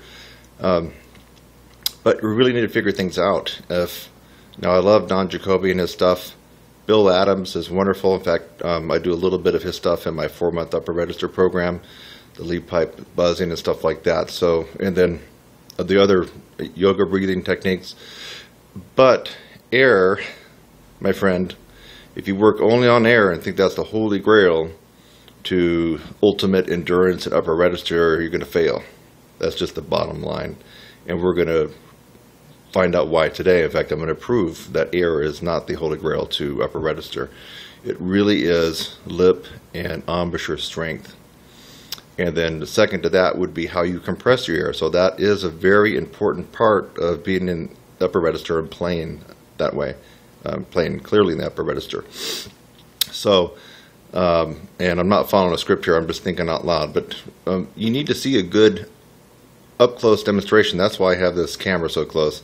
I want you to notice how much air I'm really taking in to be able to get in the upper register. And you have half a brain, you're going to figure things out that you got to have the chop strength. You got to have the lip strength. Lip strength is a little different than your embouchure, than the muscles that surround here. Don't believe me? Watch some autopsies.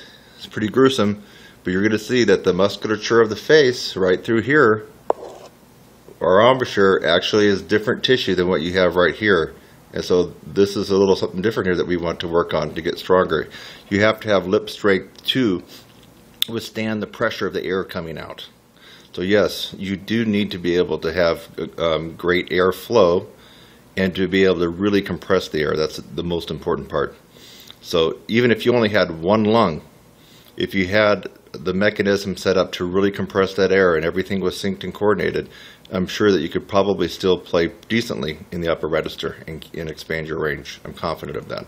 And let's find out why that is. So I'm going to put the mouthpiece up. First of all, I'm going to see if you can get the feeling of when I take a full breath. So here's a full breath. Okay, so you'll know when I'm taking a full breath. I'm sitting down, so you'll see that I have to do that. Now, if I take a partial breath, I'm not going to take a full breath. By the way, this video's in lieu of me writing out a big email for my brass techniques improvement series. I'm just basically it's going to be this video, so you're not going to see a long email. This is the next installment in the brass players improvement email series I do on Facebook. So just be watching this and take notes. So check this out, and I'm going to try to make it clear when I do take a larger breath. So you need to see my lips. Try to get it close. I'm putting the mouthpiece up. I'm going to take about 20% air. Here we go. That's it.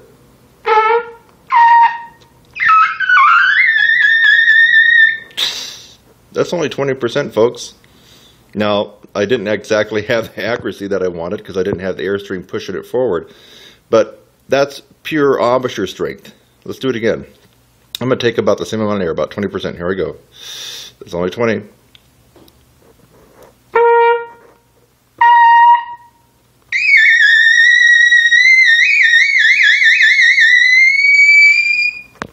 I think I got up maybe around the triple F range, give or take. Wasn't a lot of air there. Now, I will put in a lot more air. So let me take in double that. Let's go up to about 50%. That's about 50.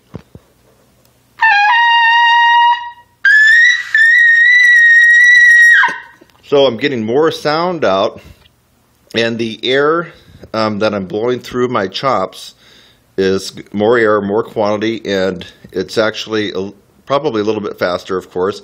Now, because I'm blowing more air, that's activating all the muscle contraction here. It's got to still stay sealed on the mouthpiece, otherwise the lips would fly out and you're not going to be able to go up any higher. So anyway, that should be really clear. Let's just take another look at that. Not much air. So here we go. That's a big breath, and let me let it all out.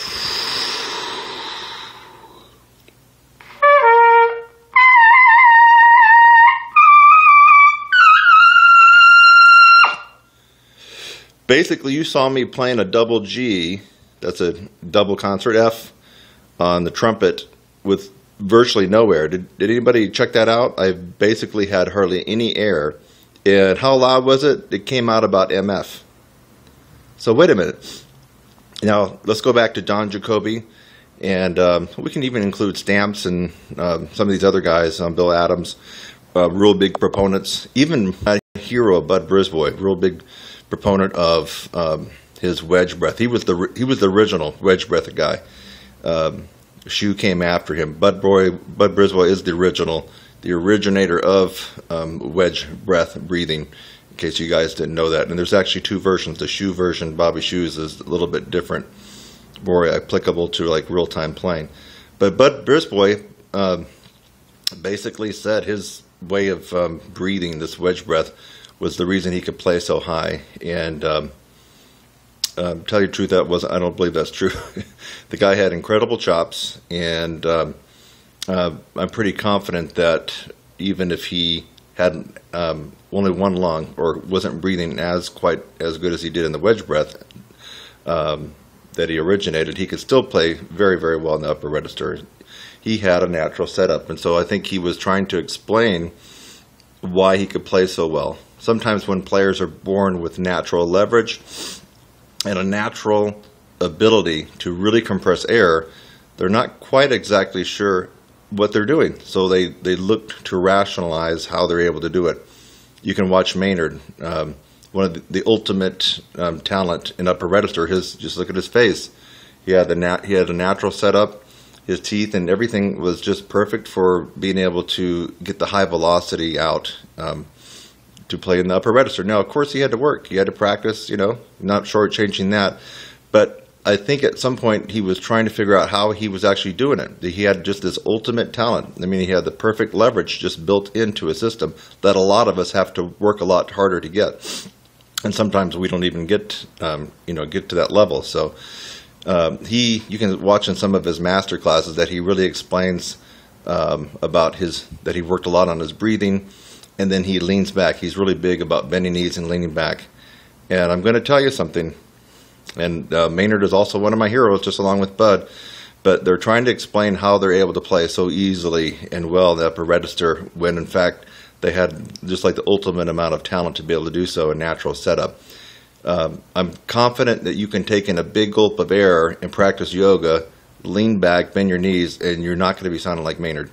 And you're not going to really get that much upper register. You're going to have to do something to strengthen this area up here in your face. You have to have the strength up here. There's just no question. And what do a lot of people tell you to do? Do long tones, take stuff up an octave, play in the upper register, and really work on your airflow, and you'll get there. Nope, it doesn't cut it. It doesn't cut it. Now, it might for some people who are already predisposed and have the natural great leverage in their face right here, their tongue. Maybe they got if you have a smaller oral cavity and you're using your tongue arch, you really can speed up the air a lot faster. So there's a lot of things that really go into this to making natural leverage. So yes, the people that have gained a lot of range and can excel very well in the upper and extreme upper register of any brass instrument, if they did the long tones, if they really worked on their breathing, if they played stuff up an octave, they might actually just get to where they wanted it to be, where everybody wants to be, but mainly because they had already a predisposition for natural leverage and a great compression ability just through their genetics. So the rest of us, you're going to have to really be strategic about getting this strength. And unfortunately, for most of us, not one method and not one technique is going to get you there. In other words, you can't just do Bill Adams' method and get there. It's going to work for some people, but will it work for you or me? I don't know. Claude Gordon, love it. And I actually got something out of it, but is it going to work for you? I've been teaching for a long time, and that Claude Gordon doesn't work for everybody. It works for me, and not ultimately, but it did help me out at one point. So I love the Claude Gordon stuff. Roy Stevens, so palming and all that kind of stuff. Will it work for you? It may, and it may not. Reinhardt, all these other methods that are out there. Cat Anderson is probably the toughest method to actually go through. So there's a whole bunch out there. The only question is, will it work for you? And those methods are successful for some people, but not for everybody. Of course, we already know why it's not successful for everybody. It's just fact. If one method was actually successful at producing gorgeous high notes and upper register abilities and endurance, then we would all only use that one method. Think about it. Let's use our brain here. If one method was that successful, you wouldn't be listening to this right now, and I wouldn't be talking about it. Everybody could just do it. So the fact of the matter is, not one method is perfect for everybody.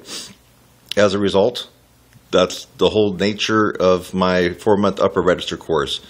There's 65 techniques, and these techniques come from every method you can think of. The bulk of it are actually my techniques, and I include a lot of breathing for compression and some other stuff. So you have to take the macro approach to really building the strength We don't know which particular technique is going to do it for you.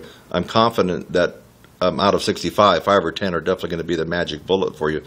But what's the magic bullet for you? Don't know. And whatever it is, it won't be the same for me or the same for the next guy or gal. So you really have to use your intelligence here if you want to improve your upper register. And keep in mind, I don't care what instrument you play. I don't care if you're a college professor or you're a comeback player or you're a hobbyist or you're a pro player, whatever. It doesn't really matter. What matters is you have to keep improving your range. You can't be subtle on your range, wherever it is at today, because the more range you have, what happens? Even if you don't want to play double C's, classical guys out there, if you can play a double C, what happens here? Boom. The pressure comes off your lips when you're playing in the tessitura that you normally play in, whether it's middle C up to maybe E's. So you don't have to have the desire to play double C's.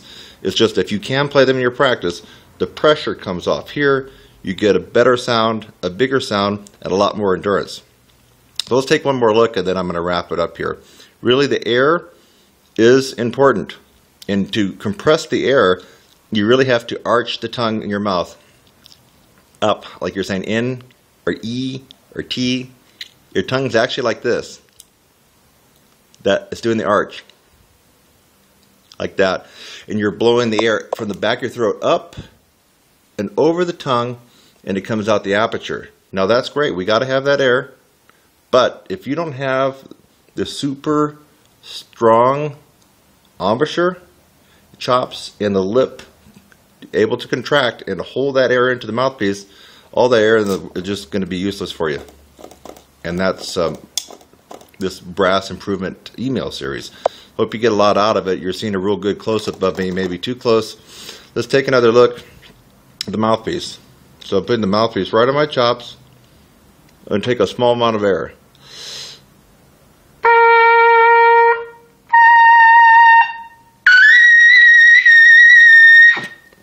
Okay? Not a whole lot of pressure there, really. And that was probably about 30% of my air capacity. That should prove a point. It should really prove a point that, yes, work on your air, but you need to focus a lot more on how to get this going here. And let me just leave you with this. If you're pounding away and banging your head at one method, and you keep wondering why it doesn't work, but you know it should work because it works for everybody else, well, that's erroneous thinking right there. You really need to take the shotgun approach. I'm here to tell you, you got to take the shotgun approach, the macro point of view, when it comes to really increasing your strength in your face, your lips, and everything else. You just got to do it. Otherwise, you're going to be one of those guys that sticks with a method because you don't want to, I guess, admit that you've made the wrong decision. You'll stick with that method for all your life, and you'll always have problems in the upper register. So, use your intelligence. Think about things in an intelligent way. And I'm Kurt Thompson. Hope this made a little sense to you. And today's date, by the way, happens to be March 7th, 2013. Take care.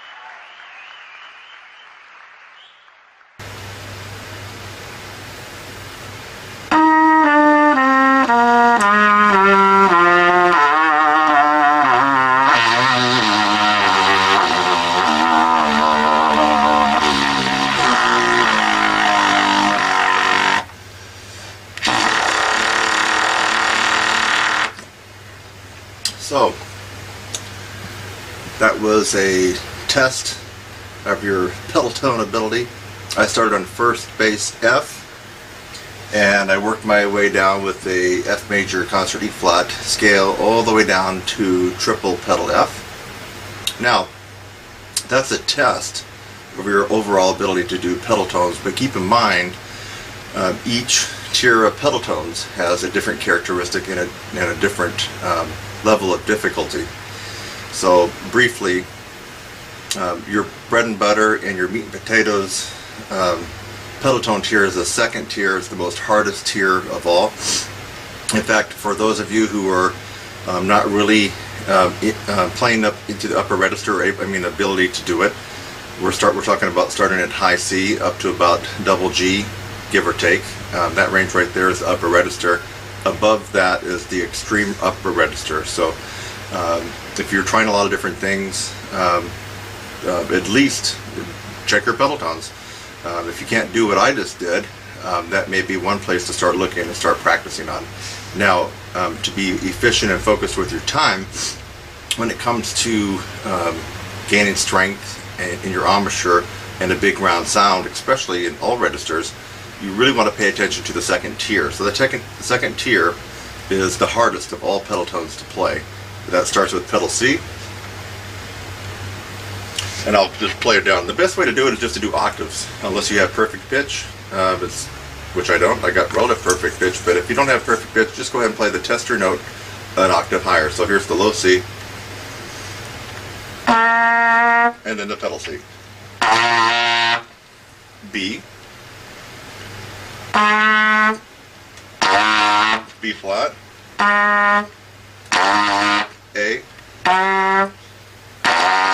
A flat, G. Now notice I'm going to play G 1 and 3. Don't cheat and play it open. And then the last one in the second tier of the pedal tones, this is the hardest tier of pedal tones, would be the G flat or F sharp again. When you go down to play it, don't cheat and play second valve for the pedal. Go ahead and leave it as 1, 2, and 3. Here's the low G flat.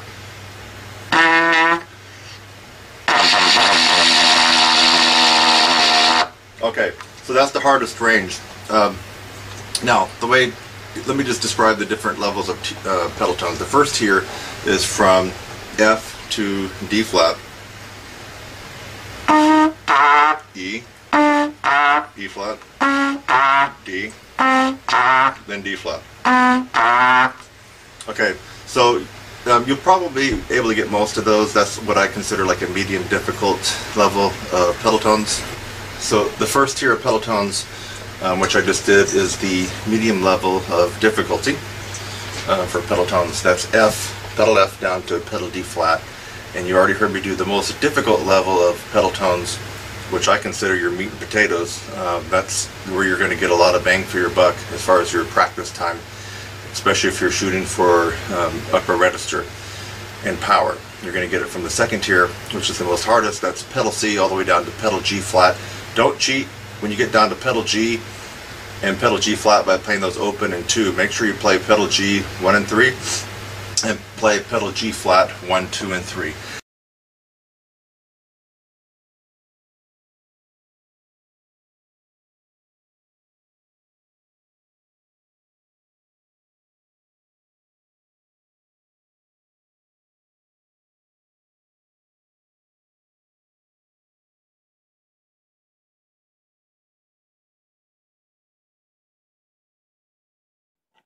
And for right now, I would just like for you to subscribe to my channel. Look down below and click the subscribe link. I would love to have you as a subscriber on my channel.